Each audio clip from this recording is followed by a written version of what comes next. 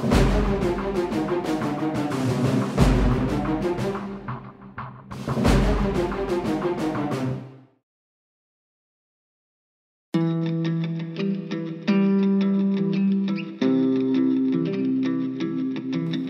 mission, if you choose to accept it, is to find the lost tribes of Israel. This message will self-destruct in 5 seconds. Welcome to the God Culture, where we urge you to challenge tradition as 1 Thessalonians 5:21 tells us. Prove all things, hold fast that which is good. We do not intend to be confrontational, but to compare what the Bible really says versus the traditions of men, which Jesus himself rebuked. Jesus said to the Pharisees, "Full well ye reject the commandment of God, that ye may keep your own tradition." Mark 7:9. We have proven modern Kurdistan is the location of the lost tribes who stayed in Assyria, and the Philippines is the location of the lost tribes who took the year-and-a-half journey from the Euphrates. But we're not done proving it yet. In this video, we will lay down serious historical evidences that support our position. For context, we point you to our little-known History of the Philippines, Ophir, from Part 6 of Solomon's Gold series. We know many will fight traditional mindsets throughout this series because we have all been trained to believe a certain way. Set that aside. Check out what our research has uncovered, and then go out and prove all things for yourself. This is the only way to guard your heart lest you be deceived. This is your mission if you choose to accept it.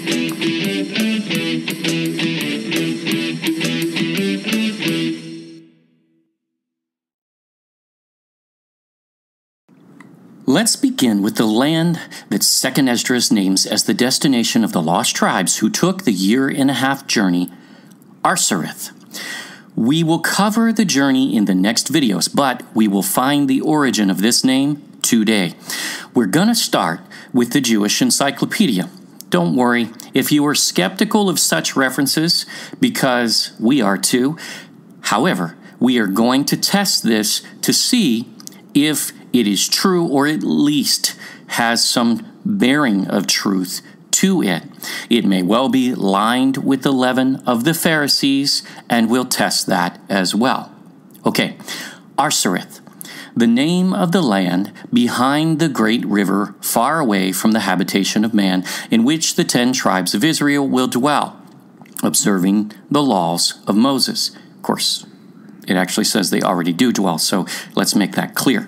But, okay, until the time of the restoration, according to 4th Esdras 13:45. Note that 2nd Esdras that we are talking about is the same as 4th Esdras in their terms, because they're counting Ezra and Nehemiah, the Bible books, as 1 and 2, and then 1st Esdras is 3, 2nd Esdras is 4, just so you know. Columbus identified America with this land, and they cite a Jewish author, which we will review, but did Columbus even know what America was, or did he even believe he landed in America? Or did he actually believe that he landed in Ophir and Tarshish and the Garden of Eden? Sound familiar? Oh, this is good. The name, it has been suggested by Schiller Cisnitzy, however you say that, is taken from Deuteronomy 29:24-27. Because they forsook the covenant of the Lord and went and served other gods, the Lord rooted them out of their land and cast them into another land, Erez Aharet, as this day. Strong's Concordance renders Aher Aretz, but the Jewish Encyclopedia switches the order, but that's okay. That changes things, but that's a small thing compared to the rest. Note, also, the Jewish Encyclopedia is citing the wrong scripture, as cast them into another land is actually in verse 28, not verse 27. But that's okay. We all make those kinds of mistakes. We do it as well, and sometimes we'll quote a scripture with 13 instead of 33 or something like that. That happens. However, Where were they this day, as Deuteronomy tells us? This day of record, because that is used in this passage as a marker as to what another land means. So we'll explore that quickly. Moses tells us where they were when this occurs. Deuteronomy 29. These are the words of the covenant which the Lord commanded Moses to make with the children of Israel in the land of Moab. See, that's where they were during that passage. Beside the covenant which he made with them in Horeb, which is Mount Sinai. So, simple test. If Yahuwah God is going to cast them into another land, as it is this day, where were they this day in the writing of this scripture? In Moab is where they were. So, does another land mean Moab? No, of course not. The point is, it is not specifying a land, because if it was, it would not say, as it is this day. In other words, it's like saying, as in the strange land of Moab. It's a comparison. It's a generality. Because Moab is not a year-and-a-half journey from the Euphrates, is it? Its use is general, and it is not a name from what we can see. Before we get to that, there's one other thing in the Jewish Encyclopedia article, which really, frankly, bothers us.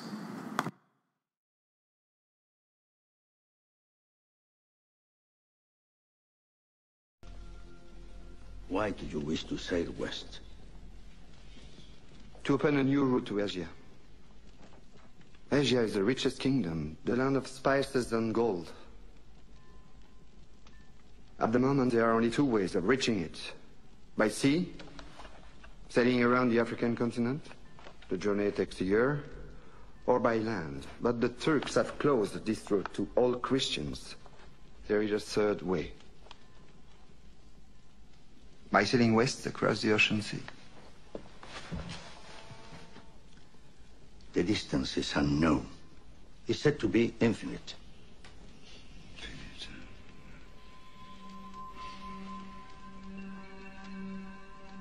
Superstition. I believe the Indies are no more than 750 leagues west of the Canary Islands.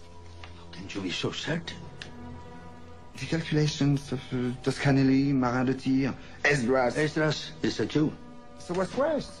2 minutes, and already you're a dead man. For telling the truth? Yes. We are burning people for less. Yes, Columbus was familiar with Arsareth, the location of the lost tribes, and yes, he was going there and thought he landed there, in fact. You'll see. Here's the book from Kaiserling and Meyer that was referenced by the Jewish Encyclopedia. It says about Columbus, he was very fond of reading the Bible and the fourth book of Esdras, we know as Second Esdras, which was probably written by a Jew who lived in Palestine. Well, that's quite a guess. Yeah, Ezra was probably a Jew. Yeah, he certainly was, and certainly lived in Palestine. Right. According to his own assertion, the incentive that impelled him to plan his discoveries was not a love of science, but his interpretation of the prophecies of Isaiah. We cover those, and where do they lead? For the location of the lost tribes, which we even mapped out for you, who according to Esdras took the year-and-a-half journey? Well, the Philippines, of course. Is that where Columbus was headed? In Portugal, Columbus earnestly conceived the idea of making maritime discoveries by way of the west. He wished to find a new ocean route to the regions of Cathay, which is China, and Cipango, which is Japan, which were reputed to be rich in gold and spices, and also to the realm of the priest King John. Now, that's Prester John. That was a myth and never proven, never any evidence to support that myth that traveled around for several hundred years back in those days. So we're going to set that one aside. We're not even going to vet it because it takes too much time. But Esdras and Isaiah are not myth. What did Columbus know? The Stanford report records, in fact, it was Solomon's supposed wealth that drove Christopher Columbus toward America, looking for the wellspring of Solomon's gold treasure in the biblical Tarshish and Ophir. Columbus decided to take a shortcut to the east, circumventing all the intractable political problems in the Middle East, if he was to take the other way. It is said that when landing on the shores of modern-day Honduras and Panama, Columbus happened across a native who, when asked by a translator where they were, managed to mumble something that sounded like Ophir.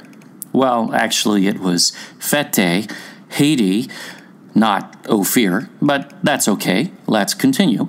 Soon thereafter, Columbus dispatched a letter to Ferdinand and Isabella, the King of Spain and his queen, to place Solomon's gold at their disposal, wrote Wiseman. And Solomon's gold came from where? Well, Ophir, Sheba, Tarshish, right? Columbus knew this, and that is where he thought he landed, not America. So none of his assertions are talking about America. He never said America is Ophir, ever. His narrative the entire time, as we will prove, even though he was in America, but until his dying day, was that he was in the East Indies, in Ophir and Tarshish, and even the Garden of Eden. Was he calling America Ophir and the Garden of Eden? No way. And he's even proven wrong in his assertions, especially by the gold. From Smithsonian Magazine, Columbus made 4 voyages to America, during which he explored an astonishingly large area of the Caribbean and a part of the northern coast of South America. At every island, the first thing he inquired about was the gold. Why? Taking heart from every trace of it he found, and at Haiti he found enough to convince him that this was Ophir, the East Indies, not America, right? Unfortunately, Hispaniola was not Ophir, and it did not have anything like the amount of gold that Columbus thought it did. The pieces that the natives had at first presented him with were the accumulation of many years. But he didn't know this, just as he never knew he located an already discovered land called America, named after, not the explorer, Amerigo, doesn't make any sense, named after its ancient god, Ameruka, the plumed serpent, which is well recorded throughout the Americas. Look it up. It means George Bush, with his accent, actually may have pronounced it correctly after all. Okay, that's weird. History.com writes, after sailing across the Atlantic Ocean, Italian explorer Christopher Columbus sights a Bahamian island, believing he has reached East Asia. Where? I don't think it says America, does it? No, it doesn't. His expedition went ashore the same day and claimed the land for Isabella and Ferdinand of Spain. Right, Ophir, who sponsored his attempt to find a Western Ocean route to China and India. Note, as we say many times, India in history is not just mainland India, it's the East Indies.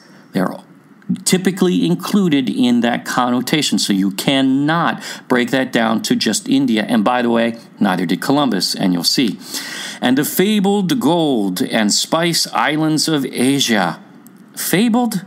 No, they were not false. Fables are false. They are fairy tales. This was no fairy tale because they were proven to exist in the Philippines, especially even by the Spanish when they finally arrived there, but also by the Chinese already written at that point, the Indians, the Japanese, and even the Greeks record the massive amount of gold from the special islands in the East Indies, the isles, the mountains of gold, as they call it. We cover that. Now, Columbus met with King John II of Portugal and tried to persuade him to back his enterprise of the Indies. See, not mainland India. He was going to the East Indies, which really are the Indies because there really weren't West Indies. That was a totally misappropriation of names, but oh well, we have that now in history and we'll follow it. As he called his plans, these were his words, not ours. Columbus sighted Cuba, which he thought it was mainland China, and in December the expedition landed on Hispaniola, which Columbus thought might be Japan. Well, what's missing from the references? He thought it was Ophir. We're going to hone in on this one because this will turn out to be very critical. From the book, The Jews and the Expansion of Europe to the West, 1450 to 1800.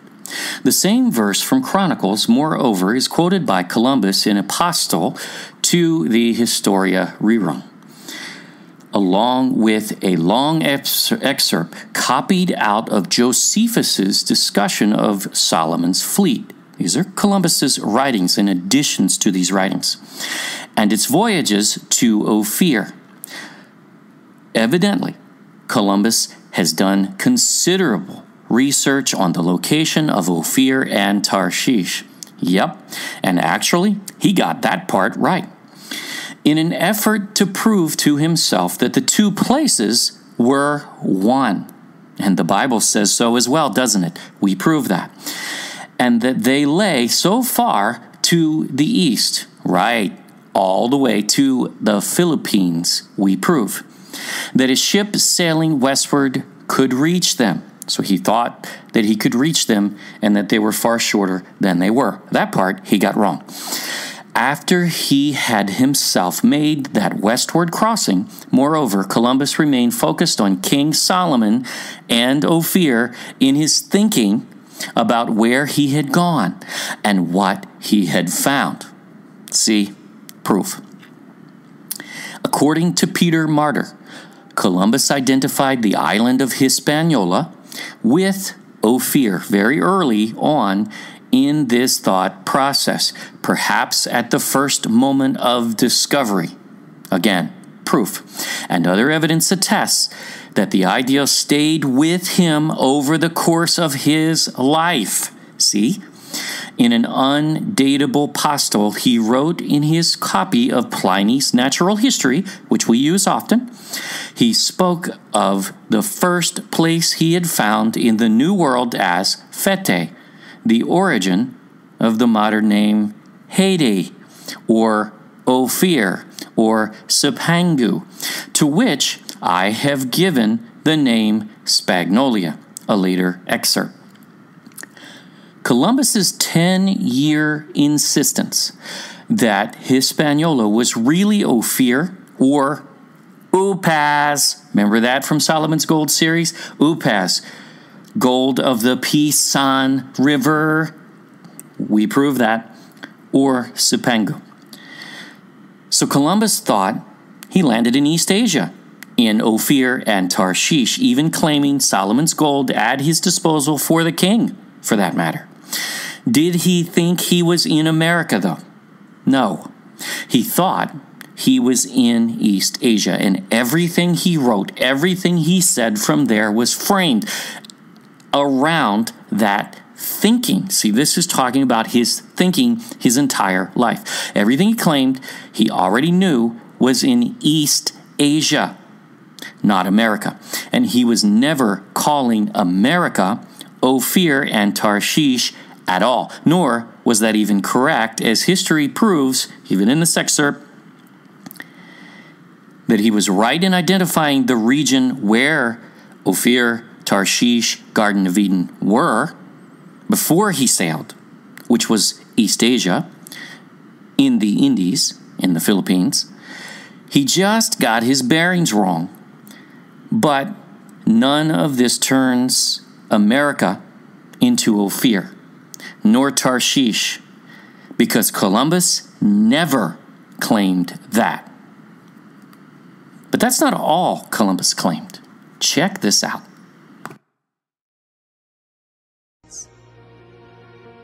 One explorer took these separate legends and connected the dots. His intention was to sail west from Europe to find the Garden of Eden itself.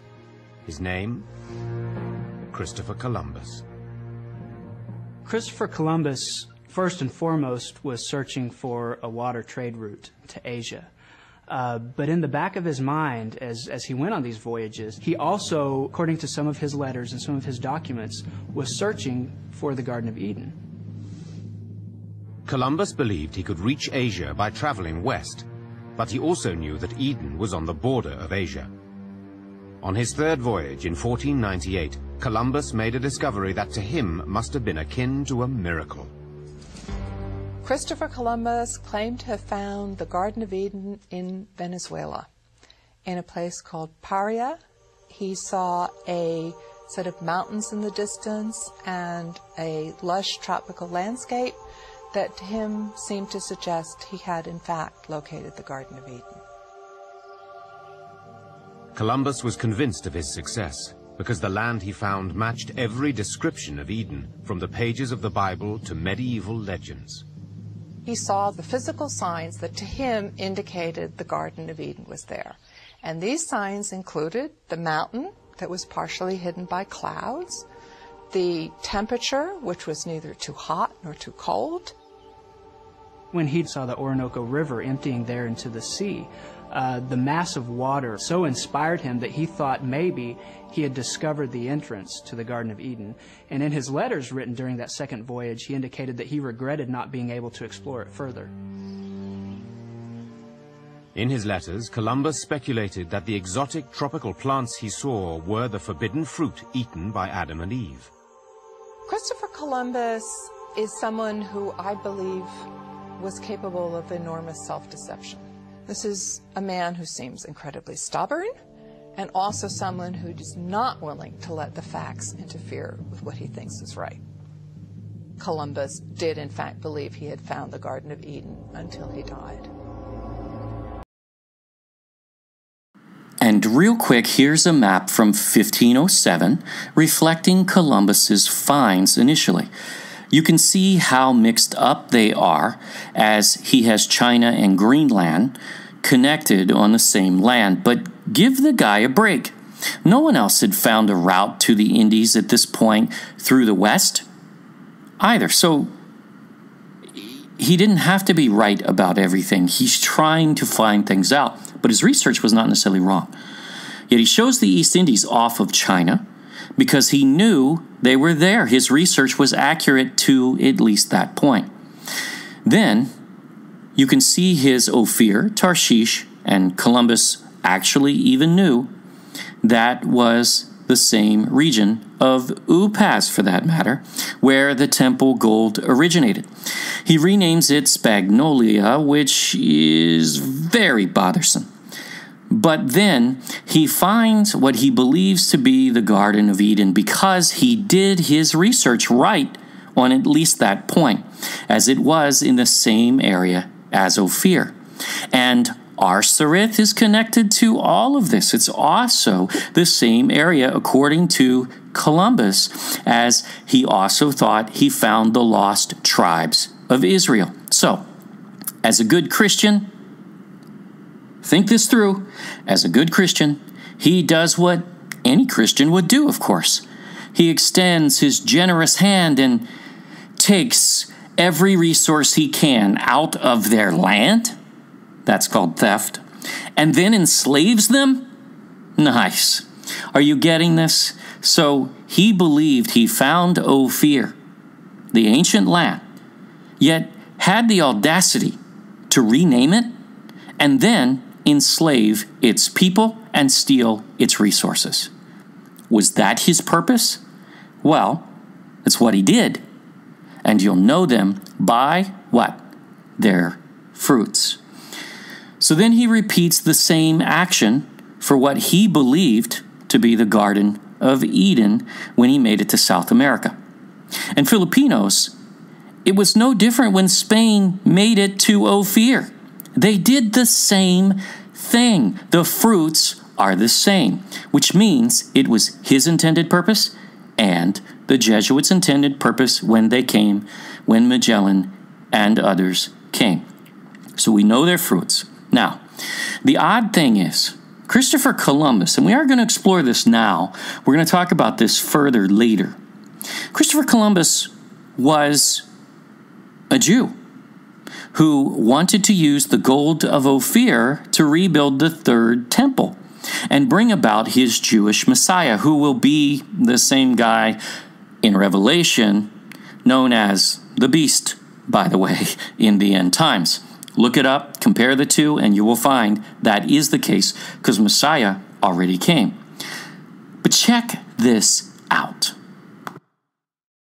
This, from an unlikely source but well-written, this is from CNN. For too long, scholars have ignored Columbus's grand passion, the quest to liberate Jerusalem from the Muslims. Wow. Recently, a number of Spanish scholars, such as Jose Arugo, Celso Garcia de la Riega, Otero Sanchez, and Nicolas Diaz Perez, have concluded that Columbus was a Marrano Jew, whose survival depended upon the suppression of all evidence of his Jewish background in face of the brutal, systematic ethnic cleansing. Very sensible. Columbus, who was known in Spain as Cristobal Colon and did not speak Italian, signed his last will and testament on May 19, 1506, and made 5 curious and revealing provisions. 2 of his wishes: tithe 1/10 of his income to the poor, and provide an anonymous dowry for poor girls. That's familiar. These are part of Jewish customs. They are. He also decreed to give money to a Jew who lived at the entrance, at the gate, of the Lisbon Jewish quarter. On those documents, Columbus used a triangular signature of dots and letters that resembled inscriptions found on gravestones of Jewish cemeteries in Spain. He ordered his heirs to use the signature in perpetuity. According to British historian Cecil Roth's The History of the Marranos, the Jews, the anagram was a cryptic substitute for the Kaddish, a prayer recited in the synagogue by mourners after the death of a close relative. Thus, Columbus's subterfuge allowed his sons to say Kaddish for their crypto-Jewish father when he died. Wow. Finally, Columbus left money to support the crusade he hoped his successors would take up to liberate the Holy Land. Estelle Irizarry, a linguistics professor at Georgetown University, has analyzed the language and syntax of hundreds of handwritten letters, diaries, and documents of Columbus and concluded that the explorer's primary written and spoken language was Castilian Spanish. Irizarry explains that 15th century Castilian Spanish was the Yiddish of Spanish Jewry, known as Ladino. At the top left-hand corner of all but one of the 13 letters written by Columbus to his son Diego contained the handwritten Hebrew letters Bet Hai, meaning Bezeret Hashem, with God's help. Notice he uses the name Hashem. We will deal with that one later as well.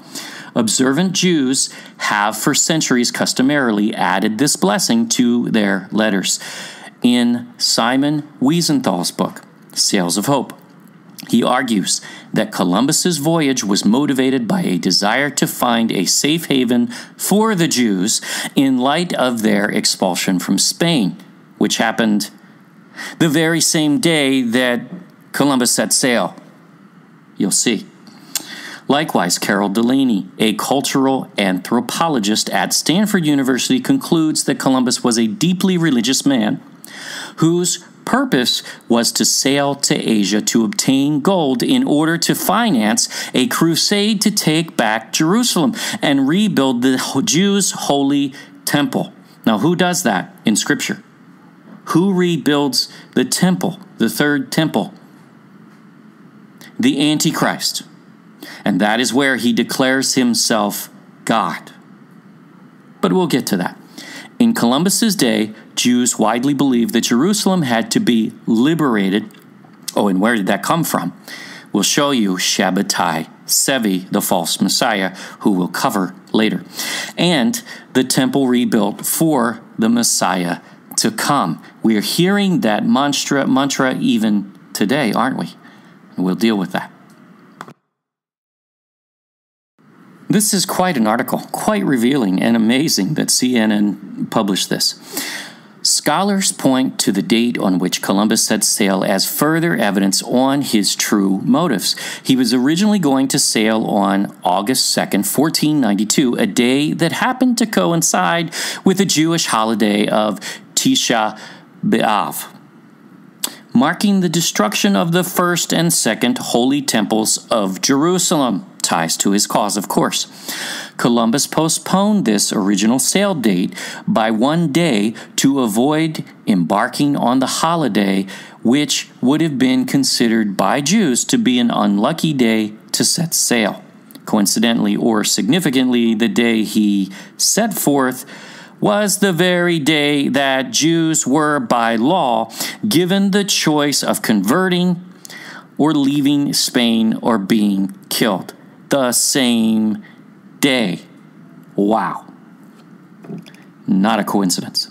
Columbus's voyage was not, as is commonly believed, funded by the deep pockets of Queen Isabella, but rather by two Jewish conversos and another prominent Jew, Louis de Centangel and Gabriel Sanchez, advanced an interest-free loan of 17,000 ducats. Okay, this is recorded. This is history. This is the truth. For once, finally, thank you, CNN, from their own pockets to help pay for the voyage, as did Don Isaac Abrabanel, rabbi and Jewish statesman. Indeed, the first two letters Columbus sent back from his journey were not to Ferdinand and Isabella, but to Centangel and Sanchez, thanking them for their support and telling them what he had found. Why? Because he was about their aim. And then he enslaves the people of Ophir and steals their gold. Ouch. Very telling. And Columbus was not the only explorer hired to find a western route to Ophir. Cabot was commissioned at the rank of Captain General in Spain on March 4th, 1525. He was given command of a fleet that was to determine from astronomical observation the precise demarcation of the Treaty of Tordesillas, which defined the area of Spanish and Portuguese monopolies. None of that scriptural, by the way, because that's not a part of the Great Commission. Go out and enslave people. Missed that part. Maybe I better go read it again. He was also to convey settlers to the Molucca Islands in the Pacific to strengthen Spanish claims in the Spice Islands. This voyage was officially noted as an expedition for the discovery of Tarshish, Ophir, Eastern Cathay, which is China, and Sapango, Japan. This expedition consisted of 4 ships with 250 men and set sail from Sanlúcar de Barrameda on April 3rd, 1526. So, back to Assyria, the location of the lost tribes in the east, which Columbus was trying to find, because he equated, and we showed you references, all of these areas in the same place. Ophir, Tarshish. He didn't know about Sheba, but that's okay. He didn't understand how to read that passage, which is obvious. She's the brother of Ophir, from the brother of Ophir. The Garden of Eden and Arsareth, all the very same land. According to Columbus, not just Columbus, we prove this overwhelmingly. Now, what does this mean? Now, based on all the evidence, and we're not done with it yet because this will continue throughout, even throughout the series, but especially throughout the next few videos, we believe it is far more likely to be a reference, Arsareth, a reference to the land of creation. Look at this from Genesis 2:4. These are the generations of the heavens and of the earth when they were created, in the day that the Lord God made the earth and the heavens. Now look at this phrase, made the earth. It's two Hebrew words, asa, eretz, Asareth. The location of the land of creation, where Yahuwah God made the earth. The land of the origin of creation. And where is that? We proved fairly indisputably in part 12 of Solomon's Gold series. But here's a taste.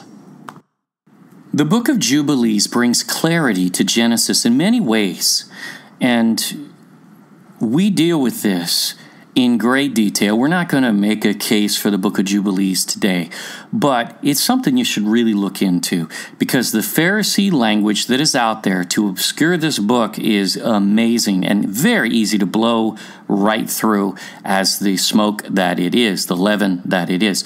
But in chapter 3, it says, "And on the new moon of the 4th month, Adam and his wife went forth from the Garden of Eden, and they dwelt in the land of Elda, in the land of their creation."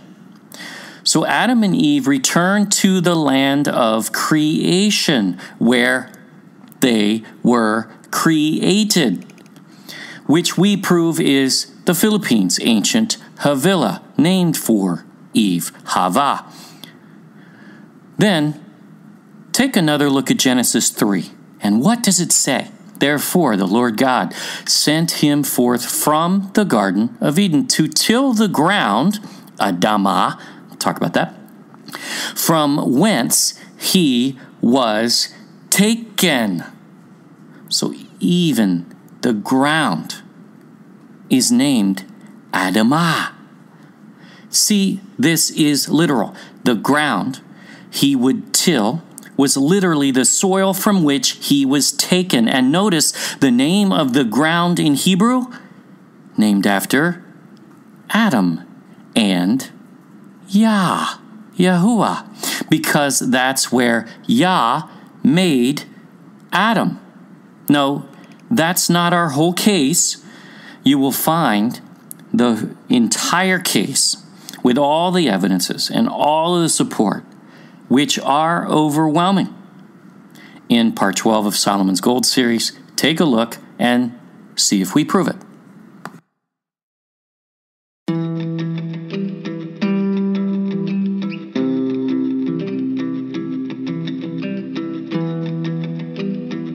So Arsareth is the land of creation where Adam was formed out of the dust of the earth, Adamah. Because of its length, we decided to split this video into 2 videos. We will continue with history in the next video and further support our position, where we will introduce the Sabbath River. Yes, because there is one and we locate it. And wow, does this tie perfectly. And we will explore some of the Filipino customs that relate right back to the narrative of the lost tribes, including circumcision and Bayanahan? Oh, yes. So, Columbus was headed to Arsareth, Ophir, Tarshish, and the Garden of Eden, the land of creation, though it was to enslave the lost tribes and take their gold. This is knowledge that has been lost, especially as of the late 1800s, like much. But go ahead and click on the next video and watch history unfold and prove the Bible true once again. Thank you for watching our Lost Tribes series. Please share this video with others and subscribe to our YouTube channel. Don't forget to click the bell and view our website at thegodculture.com. Always remember to prove all things for yourself. Yahuwah God bless.